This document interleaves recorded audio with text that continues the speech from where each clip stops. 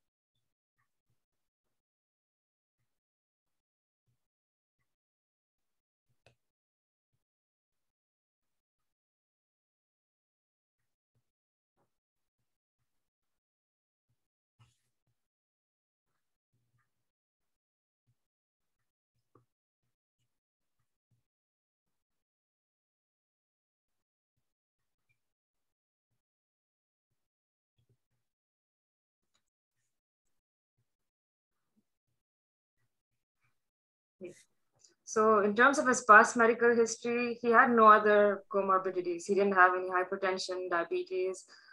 He was otherwise very healthy, and he wasn't on any chronic medication. He was a non-smoker. He hadn't ever tried any drugs, and he rarely drank alcohol. In terms of his occupation, he worked with some animals, but he never came in contact with any chemicals or antibiotics or any toxins. The only notable point is that he was going through a divorce, so he was under some severe psychological stress. So on the video that we saw, there were some objective findings, like for example, the positive finger nose test, and there was intention tremor, and this diadochokinesia. Also, here we couldn't hear him speak, but in the patient that I saw, there was some mild cerebellar dysarthria, and like his phonation was shaking a bit, and he had the scanning speech. And the Opsoclonus. So this is the reason why I said it was very unpleasant for him to keep his eyes open, because it's uncontrolled, spontaneous, chaotic, non-rhythmic eye movements that you saw, that where it was like moving in all planes in all directions. And this is why he found it really difficult to read, and this also affected his stability. Then we also saw some myoclonic jerks in the axial and orofacial muscles. And this is a bit less so in the distal extremities. And this can be like paleocerebellar syndrome because it was more truncal ataxia. And he found it really hard to stand, and there were a lot of gait disturbances, not only because of the truncal ataxia, but also because of the decreased visual input due to the Opsoclonus. So even though we knew what it was, we had to do some examination and imaging. So started with CT to rule out something acute, and it was normal. The spinal and brain MRI were also normal. On neurophysiology testing, the EEG was abnormal. The visually evoked potentials and somatosensory evoked potentials were abnormal, but yeah. And finally, on the CSF examination, in the first lumbar tap, we could see a few oligoclonal bands and increased albumin quotient due to dysfunction of the blood-brain barrier. But it's very important to repeat these findings because sometimes CSF findings evolve. So if something is inconclusive in the beginning, it helps to redo them because over time, these results do change. So we can actually, the oligoclonal bands are a bit more obvious towards the end. There are 6. And they're also restricted to the CSF, so we know that it's inflammation in the central nervous system. And other examination, we did the basic panel of all blood tests and checked for autoimmune diseases. All of these were negative. Then microbiology PCR test to see if it was something viral or bacterial, or if it was some zoonotic agent or parasites. All of this was normal. On neuropsychological tests, there was mild cognitive deficit, like a bit of decreased psychomotor vigilance and decreased analytic and visual constructive abilities. And finally, the most important examination is actually a whole body PET scan, which was normal.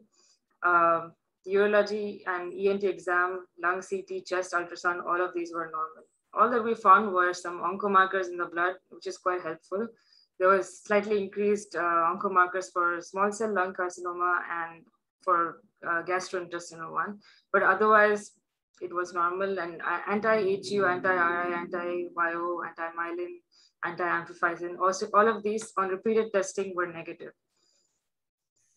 And the important point is that finding nothing on the PET scan doesn't mean that we can rule out something paraneoplastic, because many times Opsoclonus myoclonus syndrome presents up to 3 years before not only the symptomatology of the cancer, but also it being visible on a PET scan. So we finally came to the diagnosis of Opsoclonus myoclonus syndrome. And in that, Opsoclonus was the ocular motility with spontaneous arrhythmic conjugate saccades in all directions of gaze. So this should not be confused with nystagmus or ocular flutter. And myoclonus was brief shock-like involuntary movements with muscular contractions or inhibitions. So the difficulty in this disease is not in establishing the diagnosis, but the etiology. Because it's, like I said, it broadly can be characterized as something paraneoplastic or idiopathic, which is usually post-infectious, but pointing out the etiology is different. And also the etiology is usually different in adults and in children. So when we see patients with some strange neurological symptoms, we should always suspect something paraneoplastic. The mechanism of the disease is a bit unclear. Also because it's so rare, it's hard to study it on a large cohort of patients. It's generally thought to be a dysfunction in the brainstem and cerebellar pathways. So the first theory is that it's due to damage of the omnipose cells in the mesencephalon, which normally prevent these unwanted saccades, which is the Opsoclonus. So since they're not inhibiting it anymore, we can see the activity of these burst neurons. The second one, which is thought to be a bit better, is disinhibition of the fastigial nucleus in the cerebellum. And the third one is that it could just be some unknown autoimmune etiology, because many patients do respond to immunosuppressive therapy. So that does indicate that it could be something autoimmune. Now, the etiology in adults is usually due to something paraneoplastic, usually neuroendocrine tumors. It could be due to encephalitis, which is either due to something autoimmune, viral, post-infectious, or exposure to some toxins or drugs, or if we cannot identify the cause, we can say it's idiopathic. In children, almost 50% of the time it's due to neuroblastoma. And this is really important to note because if we see a child with Opsoclonus, Myoclonus, there has to be thorough investigation to exclude neuroblastoma. And the other 50% is due to these other causes which are less frequent, like lesions in the pons, mesencephalon or thalamus, sarcoidosis, hydrocephalus, hyperosmolar coma, or celiac disease. So this is the algorithm for evaluating a patient when we suspect Opsoclonus Myoclonus syndrome. So firstly, we need to see whether it really is Opsoclonus. So do we see these random continuous large amplitude saccades? And if we do see it, then we move to the next step, which is to check whether at least 3 or 4 of these criteria are fulfilled. Whether we see Opsoclonus, Myoclonus, ataxia, and behavioral changes. So if we see at least 3 of this, then finally we know what we have. And then the task is to find out the etiology. So you do MRI, EEG, and CSF checks to see if we find something on there. And if not, we finally start investigations for something that could be paraneoplastic, like a PET scan. So every child with Opsoclonus Myoclonus should be screened for occult neuroblastoma with a contrast-enhanced CT of the chest, abdomen, and pelvis. In addition, we should also check for urine catecholamine measurements. And there's also this MIBG test, which is very sensitive and specific, not only for detecting the cancer, but detecting neuroblastoma, but also post-therapeutically as follow-up to see if it's recurred or we find something once again, and also for detection of metastasis to the bone. So a failure to find neuroblastoma does not exclude the possibility that there is one, because there's no investigation with 100% sensitivity. And if the workup is negative, all these investigations should be repeated perhaps after 3 months, just to make sure that this is not the cause. And in adults, similarly, again, a contrast-enhanced CT of chest, abdomen, and pelvis, and a careful breast and pelvic examination, mammography, all of these should be done. And if no malignancy is revealed, then we can check for onconeural antibodies, especially anti-RI and HU. And once again, negative antibody testing does not rule out a paraneoplastic etiology. It does favor a suspicion of it, but it does not rule out anything. And if a patient is just in a high-risk age group, for example, maybe about 60 years, or a smoker, or if they have not been responsive to IVIG or steroids, then we should definitely evaluate a bit more. Then this is a very simple thing that we all know, the concept of cerebellar reserve. So there is and this explains why it's important to start treatment vigorously as soon as possible, because there's a point until which we can restore the cerebellum and its functionality. And this is the sweet spot. And after that, it's already a bit too late. And this is a huge table, but all I'm trying to get to is that of all the progressive cerebellar ataxias, Opsoclonus Myoclonus syndrome accounts for just 0.8% of them. It's extremely rare, but it's hard to confuse because this manifestation of Opsoclonus is only seen in it. So even if there's other forms of ataxia and myoclonus, if we see this, we shouldn't be confused with anything else. And then finally, moving on to therapy, because it's such a rare disorder, there's no strict guidelines for how it should be treated symptomatically or for just the eradication of the disease. It's similar to all other autoimmune diseases, where you first start with high-dose steroids, and if they're unresponsive to that, we move on to plasmapheresis and IVIG and some symptomatological treatment. So for our patient, the one that I saw, we started with 5 grams salmeterol, which is methylprednisolone, for a whole week, over a week, which is 1 gram per day. But there was still worsening of symptoms, which meant that he was unresponsive. And then finally, clonazepam for decreasing the myoclonia. This was just symptomatic, but this didn't help much either. So we started plasmapheresis over a long period of time.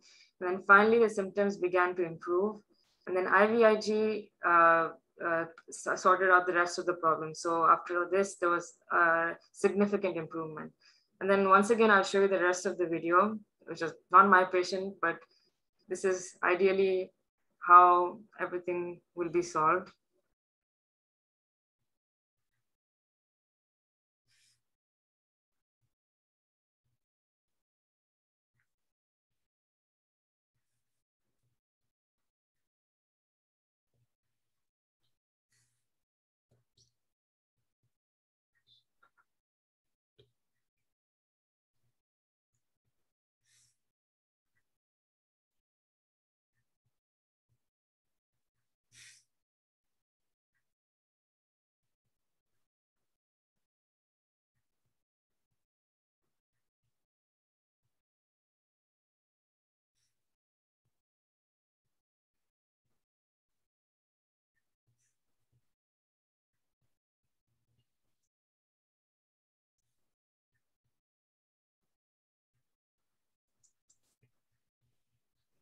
This is the best case scenario, but usually there are some residual symptoms that are still left behind, just a bit of Opsoclonus, for example.